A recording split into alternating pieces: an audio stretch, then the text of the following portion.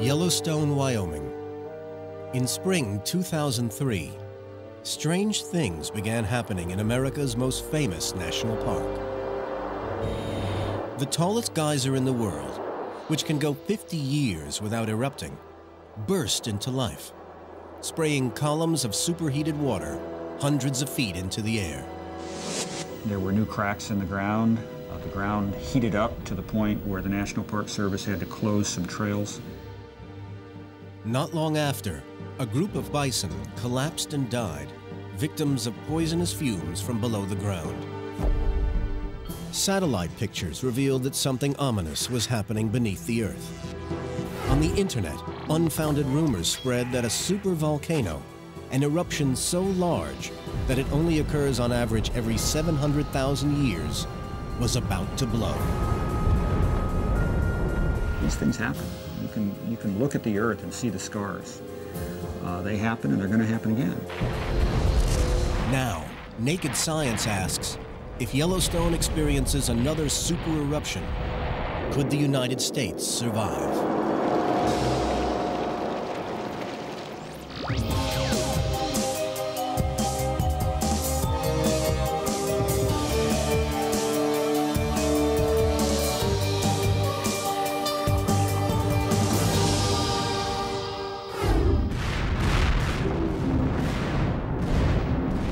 The last supervolcanic eruption occurred 74,000 years ago, an explosion so large that it could wipe out a civilization. But what makes a supervolcano? Supervolcano generates the biggest explosive eruptions that we've ever seen. A single supervolcano explosion is 1,000,000 times bigger than Hiroshima. No ordinary volcano comes close. Regular volcanoes eject millions of cubic feet of ash and debris. Supervolcanoes eject billions. Regular volcanoes can throw ash over an entire state. The ash from a supervolcano could blanket half the United States. Supervolcanoes are real events. Over 20 have been recorded in the history of the Earth, and over half of these happened in North America. Imagine a situation with worldwide famine. People will be literally burnt to a cinder. The results will be catastrophic. We could be seeing 1 billion people dead.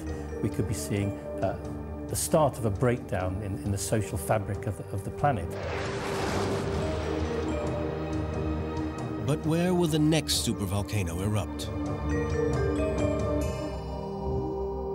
Many scientists now believe that an active supervolcano exists under Yellowstone National Park, prompting this not-so-trivial question. If Yellowstone erupted today, could we survive? There's no technology that I can conceive of that could stop a super eruption. It would be very difficult for the United States to survive as it is now.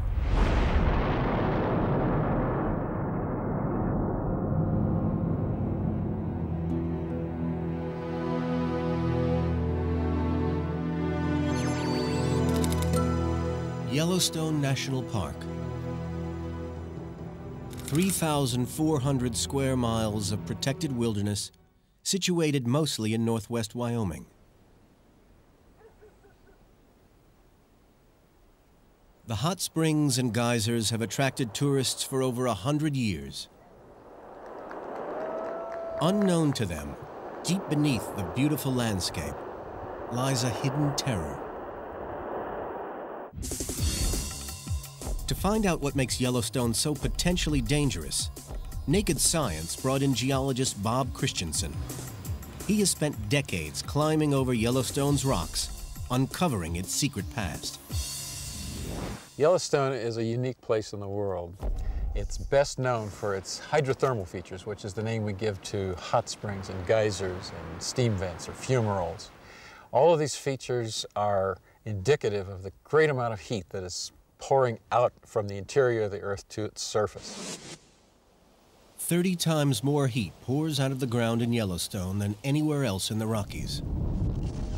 Scientists had always assumed that the heat came from an extinct volcano that died long before the last ice age. Then, on August 17, 1959, a major earthquake changed that view forever. The quake triggered a giant landslide at Hebgen Lake to the west of the park. 80 million tons of rock broke off a mountain and crashed down onto a campsite. The quake killed 28 campers. 19 of their bodies were never found. It was the deadliest earthquake to hit the mainland United States since 1933. Since then, Yellowstone has become a laboratory. Geologists covered the park in seismometers. When they examined their data, they found Yellowstone averaged over 25 earthquakes a week. It was the most seismically active area of the United States outside California, but no one knew exactly why. The U.S. Geological Survey commissioned a huge study of the area. The man they chose for the job was Bob Christensen. His investigations first alerted people to the threat lying underground. Christensen and his team quickly realized that Yellowstone was the site of a large volcanic eruption. A thick layer of ash and debris covered the bedrock. It must have come from a volcano. So all of these materials erupted together in a volume accumulating to about 250 cubic miles. Now that's an inconceivably large volume. That's enough material to bury the whole of Texas under 5 feet of ash. But Bob wanted to know, where was the smoking gun, the enormous volcano the ash had come from? Ordinary volcanoes are easily recognized from their distinctive cone shape. But Bob couldn't find any sign of a cone in Yellowstone. Over the next 5 years, he carefully mapped the terrain. What he found was not a cone, but something more astonishing. A crater so large that it was impossible to see it all, even from the air. Here was the site of a supervolcano. But how had it formed? Several miles beneath every volcano is a magma chamber, an area of molten rock. In the case of a supervolcano, the magma chamber is huge, tens of miles in diameter. When the pressure in the chamber gets too great, the magma erupts, and the ground above collapses into the partially empty chamber, creating a giant depression in the earth, a caldera. Dimensions of the magma chamber were at least 50 miles long by about 25 miles across.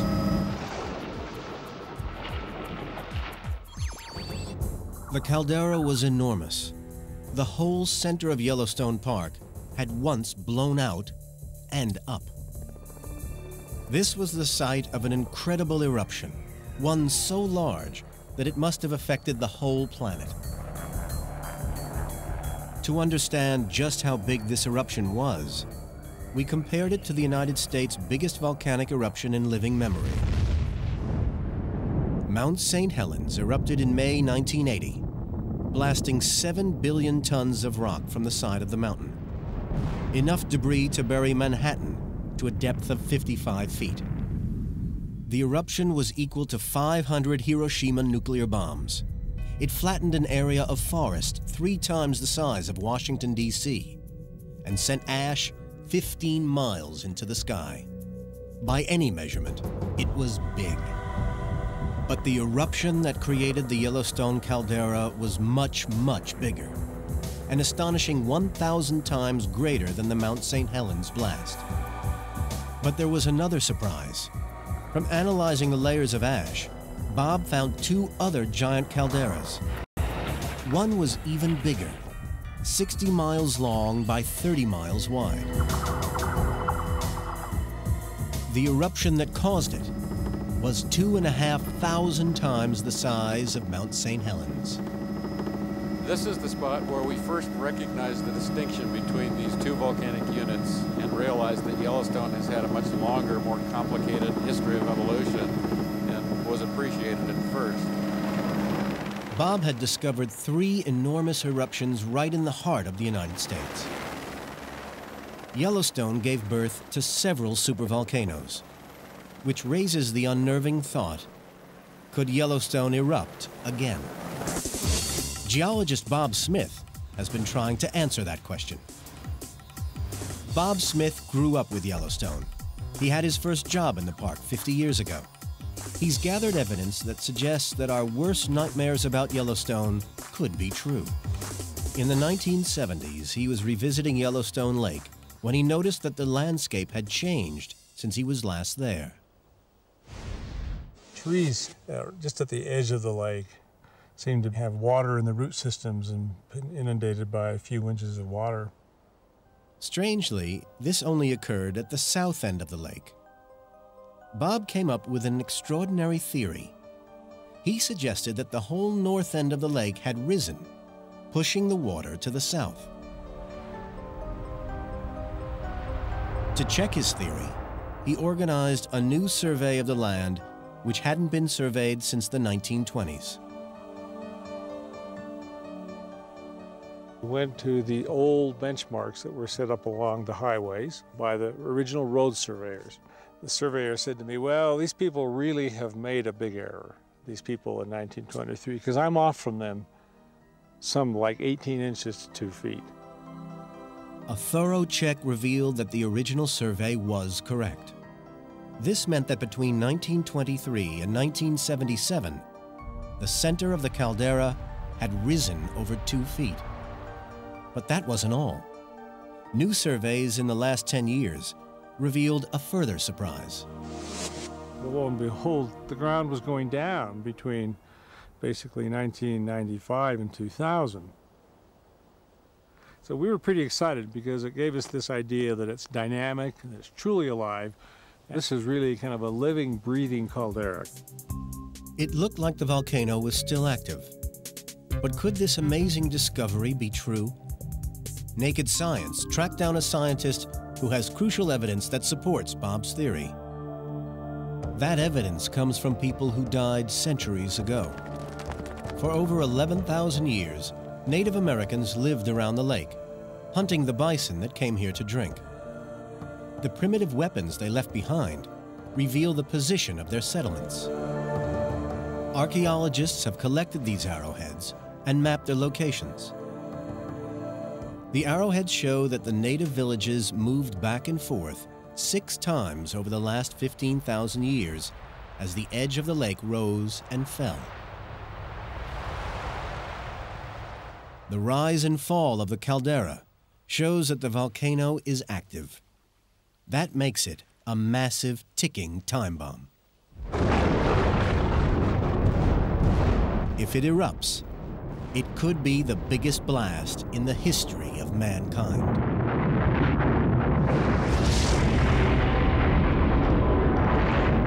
For the first time, Naked Science can show you what will happen if Yellowstone erupts. It's a dramatic spectacle, and the result would be no fun at all.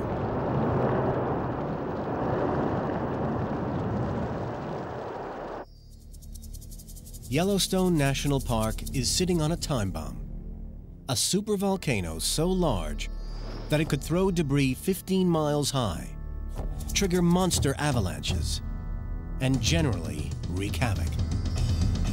To see if the United States could survive a Yellowstone super eruption, Naked Science needed to know just how big that eruption would be.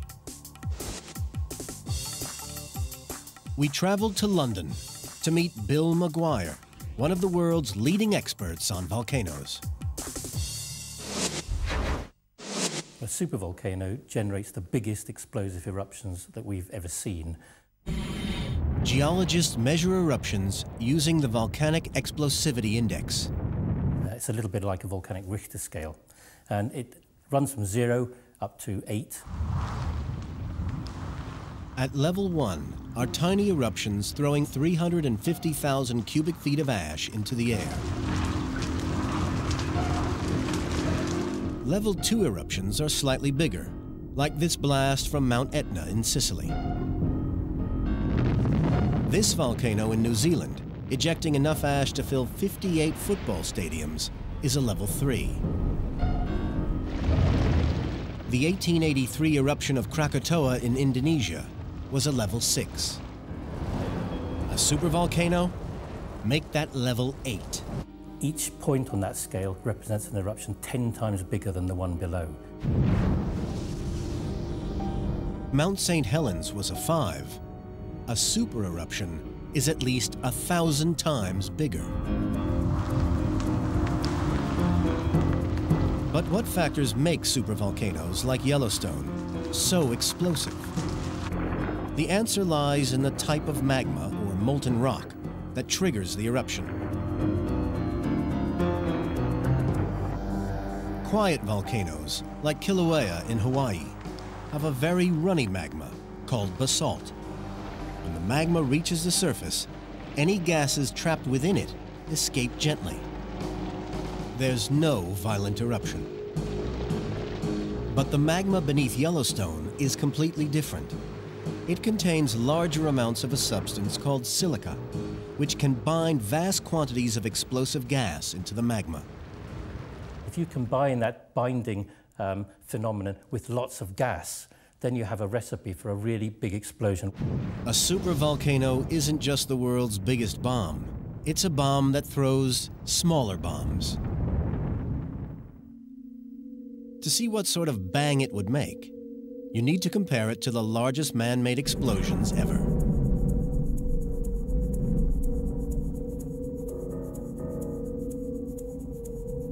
This is the most powerful bomb ever detonated by the United States. It's the Castle Bravo hydrogen bomb, set off on Bikini Atoll in 1954. But at 15 megatons, it's still 160 times smaller than a supervolcano eruption. This is the world's biggest bomb. In 1961, the Soviet Air Force dropped a 50 megaton bomb over Novaya Zemlya in the Arctic Ocean. The mushroom cloud rose above the stratosphere, and the shock wave traveled 3 times around the Earth. Imagine an eruption 50 times bigger than this, and you have a supervolcano. Any way you look at it, that kind of eruption would be a very nasty surprise.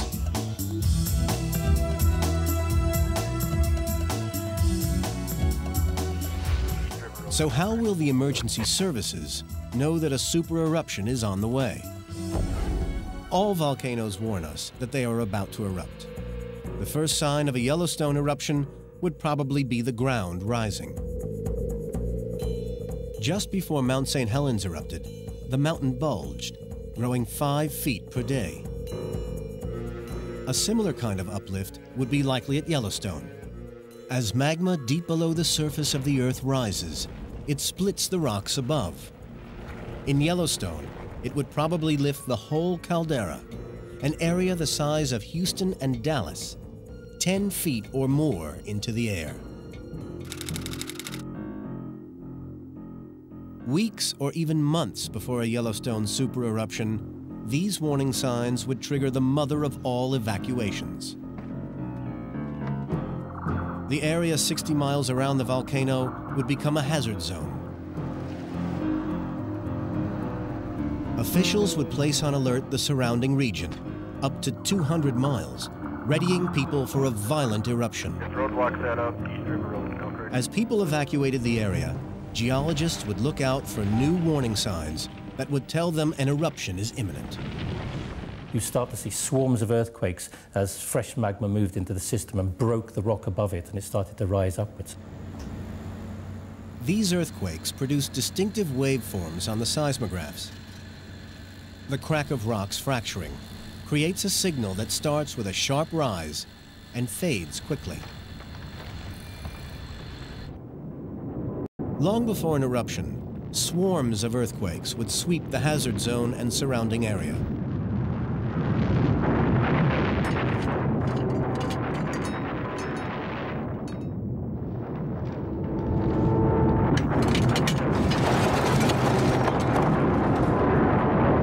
Just before a volcanic eruption, the signal produced by regular earthquakes would give way to a new signal, a long, continuous vibration. Now, when magma's opened a space for itself, it will start to move through that, and as it moves through that very rapidly, it will vibrate the walls of the crack or the conduit, and that will give you a sort of rumbling signal. It sounds like the vibration of a large organ pipe. Scientists call it harmonic tremor. It's the last warning. This is what magma racing towards the surface might sound like. For anyone brave or foolish enough to remain in the hazard zone, the chances of escape would be slim. The Big Bang would be moments away.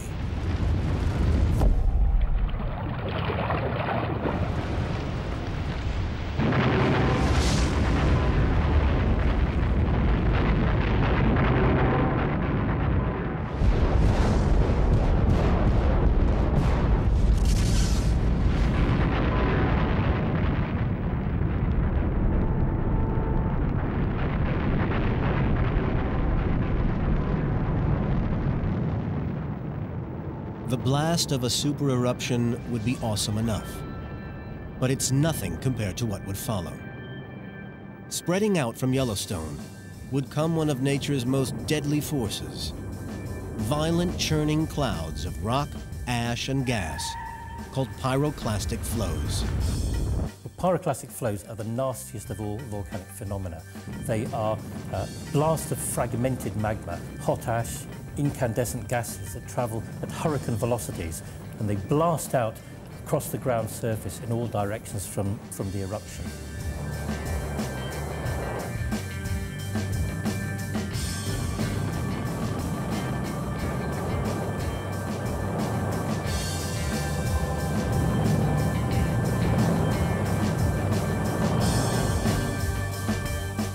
It's like an avalanche on steroids. Hidden beneath the turbulent cloud of scalding hot ash is a mass of tumbling rocks. At temperatures as high as 1,500 degrees Fahrenheit, it sweeps down the mountain at high speeds, destroying everything it touches. There's nowhere to run and absolutely nowhere to hide. Death comes pretty quickly, not from the actual burning of the skin outside, but from inhaling these very, very hot gases. And they really wreck the lungs and the throat almost instantaneously. After that, the water in the human tissue is boiled off, and there are cases in some past eruptions where people's skulls are seen popped apart as the brain essentially has exploded. For tangible recent evidence of the nasty nature of pyroclastic flows, Naked Science paid a visit to the Caribbean island of Montserrat.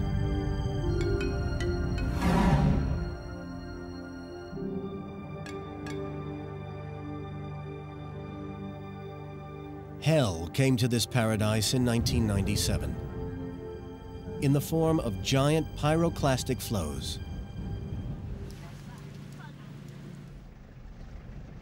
David Lee is a local filmmaker. In 1995, he had a hair-raising run-in with an exploding volcano. There's an eruption right now. That's hot stuff going up. There's rocks coming up, and I'm getting out of here. He had climbed to the summit of the volcano to film it when it erupted. Now do I look scared? I'm not out of here yet. I'm only down about 600 feet. If the whole thing went, wouldn't have a chance up here.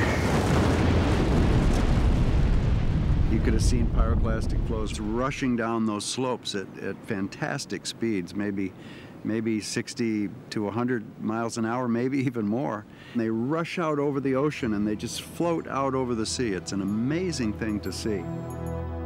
The power and fury of these pyroclastic flows are awesome.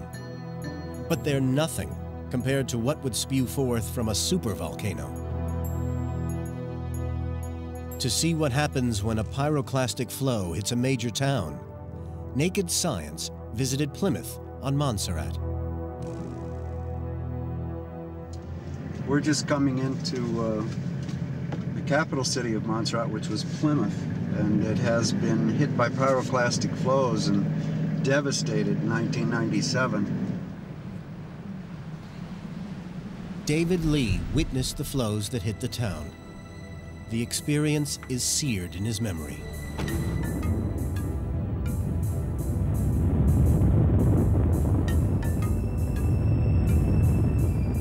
At the daytime, they look like a gray mass. You wouldn't even think they were dangerous, although they're moving quickly. At night, they are totally on fire, totally incandescent, just glowing, and you could see them sweeping down over the city, and everything they touch, because they're probably 500 degrees or more, just bursts into flame. Most of the population was up on the hillsides as close as we could get, and you could see the whole city burning. Once, over 4,000 people lived here. Today, it's a ghost town. The city center is buried in ash, a modern-day Pompeii. Montserrat's disaster was appalling, but its volcano was relatively small, and life on the island has begun to recover. If this had been a supervolcano, we'd be looking at no life whatsoever.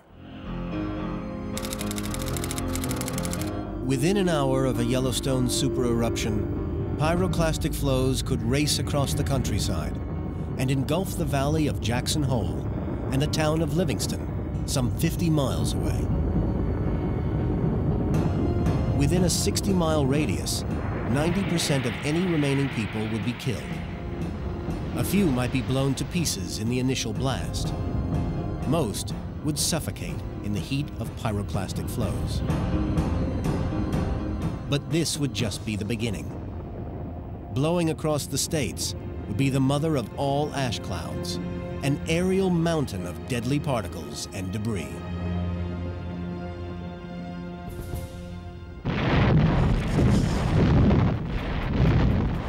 Yellowstone National Park is the site of a recurring supervolcano, an eruption so large that if it happens again, it would destroy nearly everything within 60 miles. But what would happen next as a mountain of ash begins to spread and then fall?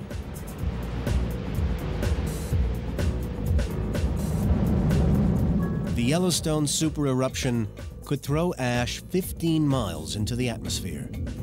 The fallout could cover half the United States. 3 days after the eruption, the skies would be dark and deadly.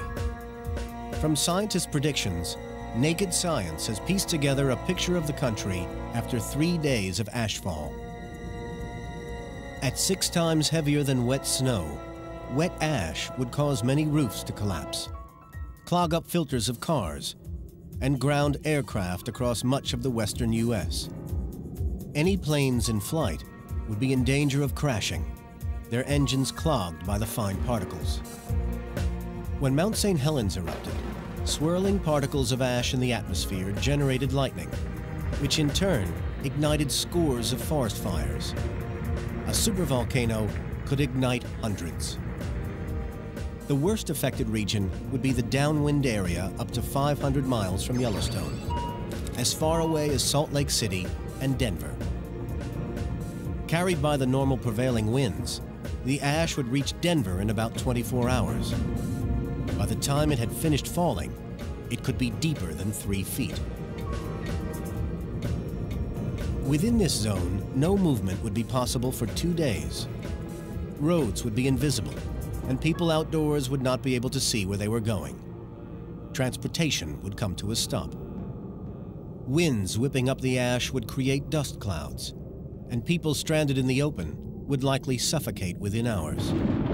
Moist ash collecting on power lines would short insulators, cutting off power.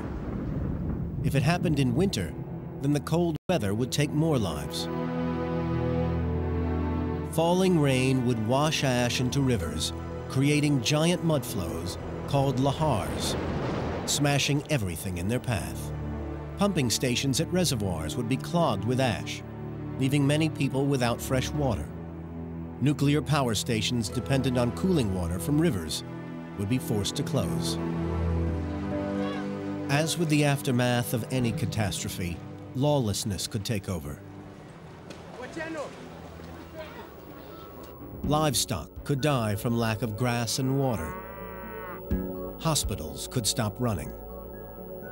The old, the sick, and the very young would be even more vulnerable. In this central zone, up to 10% of the population, or 500,000 people, could die.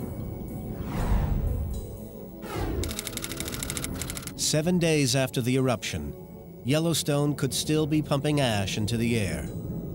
1,000 miles away, in places like Santa Fe and Kansas City, the ash would continue to fall and to kill.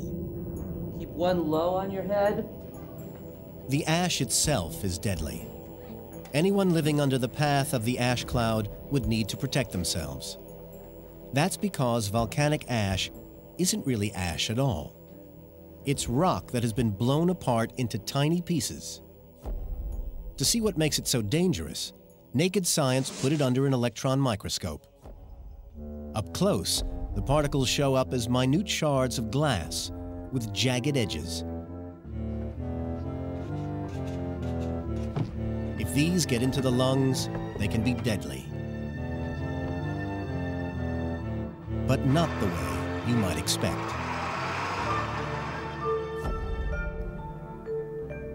To find out what can happen to people who inhale this ash, Naked Science traveled to Nebraska to meet Mike Voorhees, a respected American paleontologist. In the 1970s, Professor Voorhees made a startling discovery.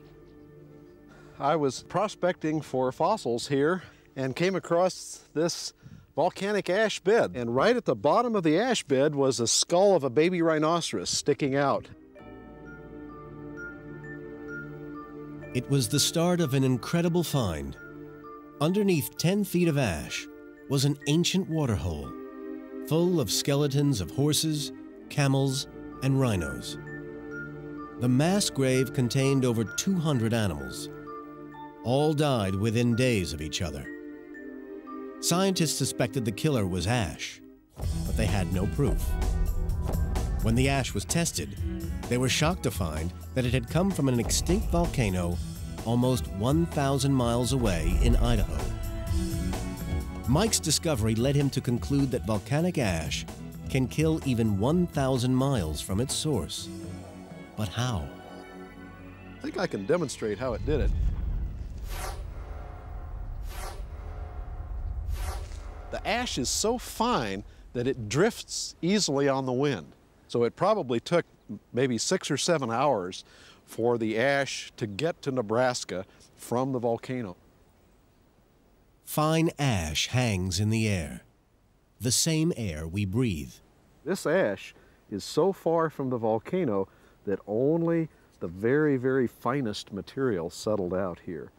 So it's so fine that it makes a dust that easily gets into the lungs. In his laboratory, Mike and his team started examining the bones. There was something unusual about them. Right up here in the front part of the jaw is healthy bone. This is the way a fossilized camel jaw should look. But this one has something extra. It actually has symptoms of the disease that killed the animal. Unlike normal fossils, every single bone they found was covered in a strange white substance. The white spongy substance is new bone growth. It's a classic sign that an animal has died of the rare lung ailment known as Marie's disease. As the lungs fail, the skeletal system goes out of control, rapidly depositing new bone on top of old. It reveals that the animals died a slow and painful death. As their lungs, choked by ash, started to fail, it caused their bones to grow thicker. Racked with pain, they were drawn to the waterhole where they died, all within a month of the eruption.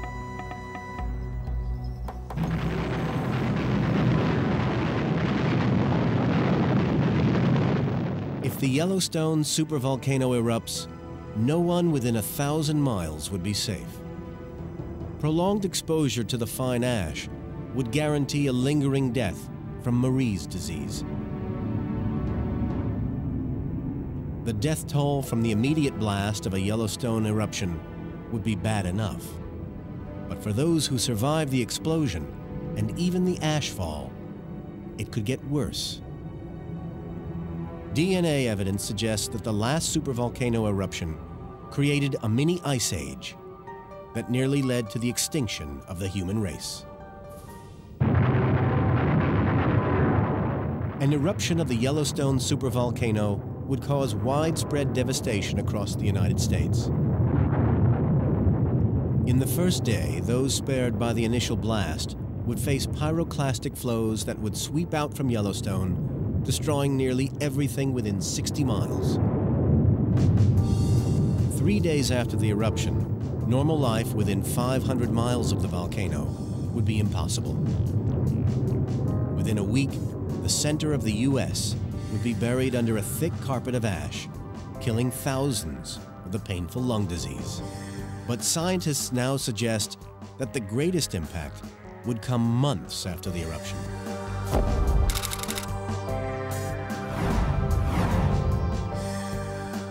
They believe that the deadliest part of a supervolcano eruption is not the ash that falls to the ground, but the gases that stay in the air.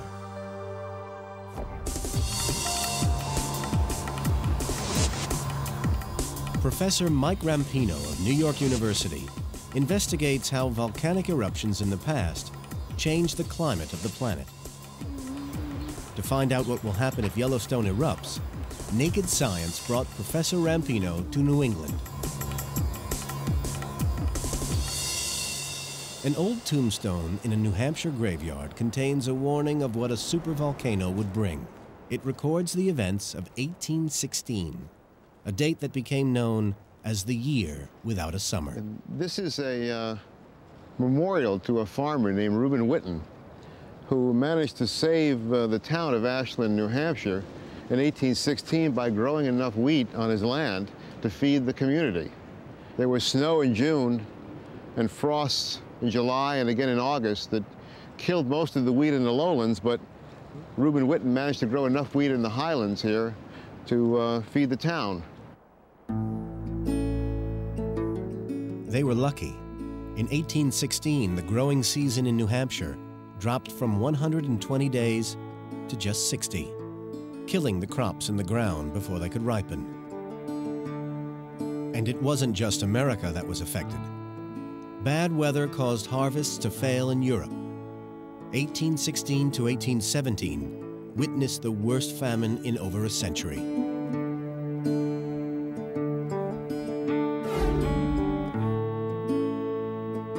The cold weather was believed to be caused by a volcano. To find out more, Mike Rampino went to Harvard University to search the historical records.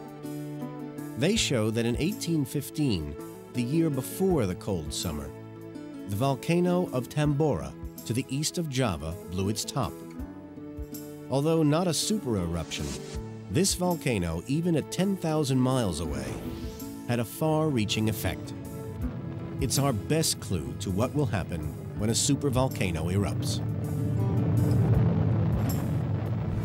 Explosive volcanoes put material up into the stratosphere, and the most important thing is they release sulfur dioxide gas, which is converted into sulfuric acid aerosols, little droplets, in the Earth's atmosphere in the stratosphere. Scientists agree that what made Tambora such a killer was the 200 million tons of sulfur dioxide it pumped into the air.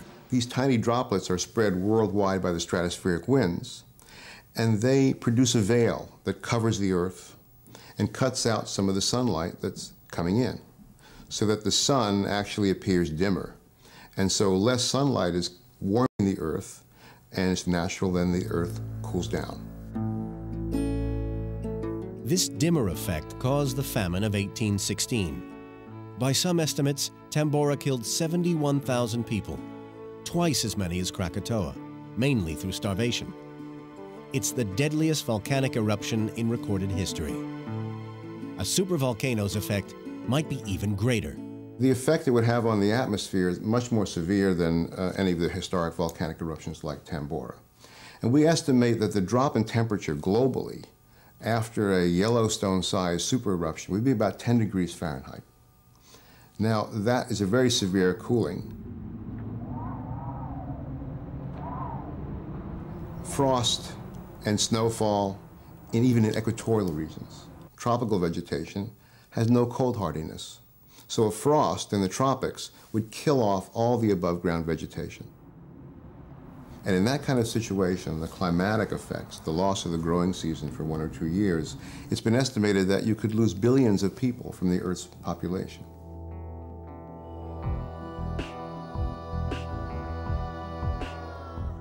Evidence suggests this type of climate change has happened before. Some scientists believe that the last time a supervolcano erupted, it very nearly wiped out the human race. 74,000 years ago, a supervolcano erupted on the island of Toba in Indonesia. It's a very, very large volume eruption, the same kind of thing we might see from Yellowstone. And it's interesting to note that at that time, there's genetic evidence that the human population went through a bottleneck. Before the volcano erupted, scientists believed that humans were abundant throughout Africa. Around the time of the eruption, their numbers plummeted. The population of human beings in that bottleneck was about a few thousand. At most 10,000, some people think as little as 3,000. So imagine the entire human population of the planet at that time reduced to a few thousand individuals. It's very close to an extinction of Homo sapiens.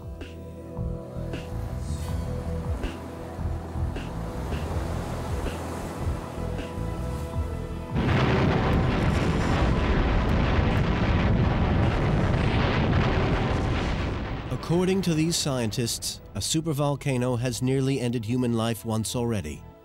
Could it happen again? And just as importantly for us, when?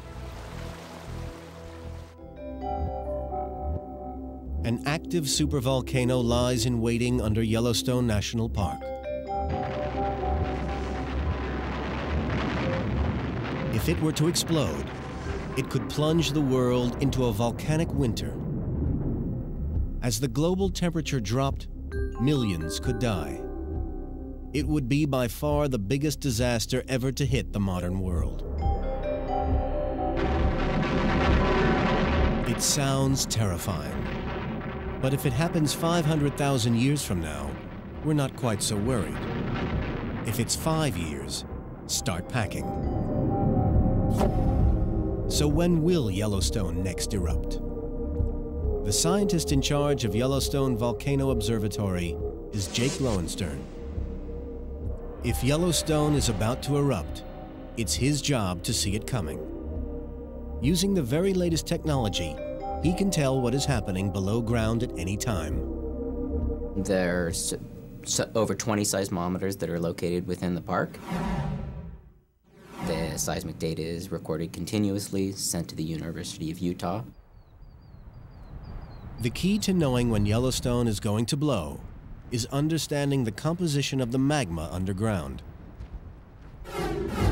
The magma deep below Yellowstone is made of 3 things: gas bubbles, crystals of cooled magma, and a certain percentage of molten rock or melt. Before a volcano can explode, the magma chamber has to contain enough melt to trigger the eruption. Generally, it appears that about 50% melt is needed in a magma for it to erupt. So what percentage of rock below Yellowstone is melt? To find the answer, scientists have recently analyzed the seismic waves created by earthquakes. Like a giant ultrasound scan, these allowed them to see into the earth and estimate the percentage of melt below ground.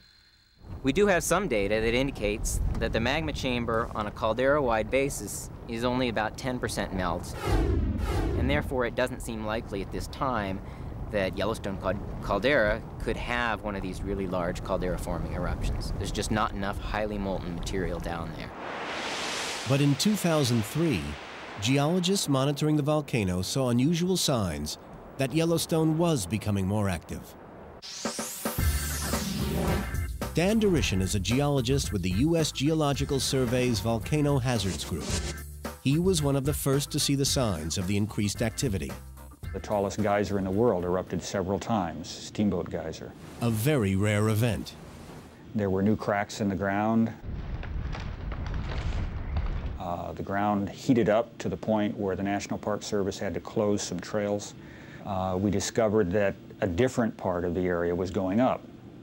And frankly, the only thing we can think of that could be down there that would be causing the uplift is magma. It could mean that the system is getting closer to its next eruption and we're starting to see intrusion of magma. We don't know. So what could these signs mean? In the past, the Yellowstone supervolcano has erupted 3 times. These things happen. You can look at the Earth and see the scars. They happen and they're going to happen again. Yellowstone appears to be in a cycle.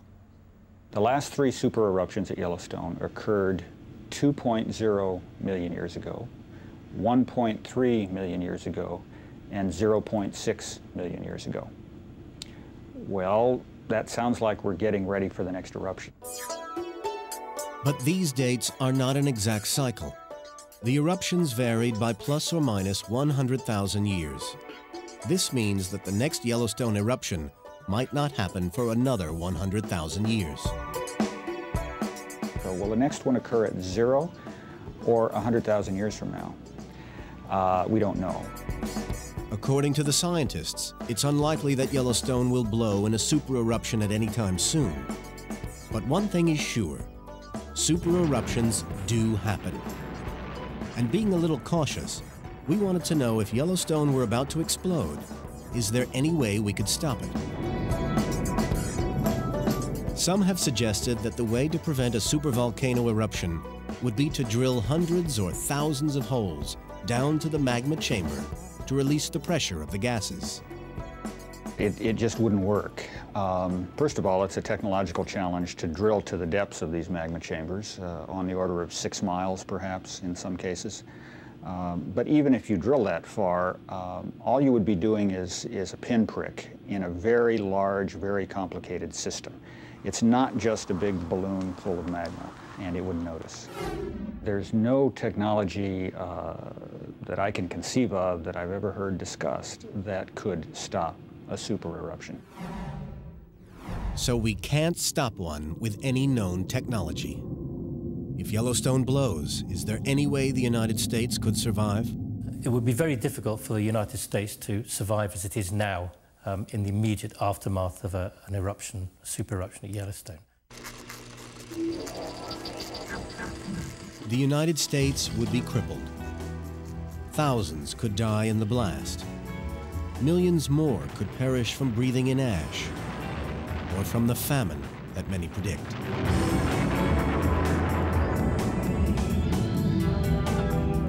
But recognizing the danger and detailed disaster planning could yet offer hope. Some scientists believe the preparation of hardened facilities would allow survivors to dig themselves out and respond effectively. The size of the underground threat means that Yellowstone will be on round-the-clock surveillance for centuries to come. Fortunately for us, supervolcanoes are extremely rare events. On average, one erupts somewhere on Earth every 700,000 years. The challenge facing scientists is finding where and when the next one will happen before it's too late.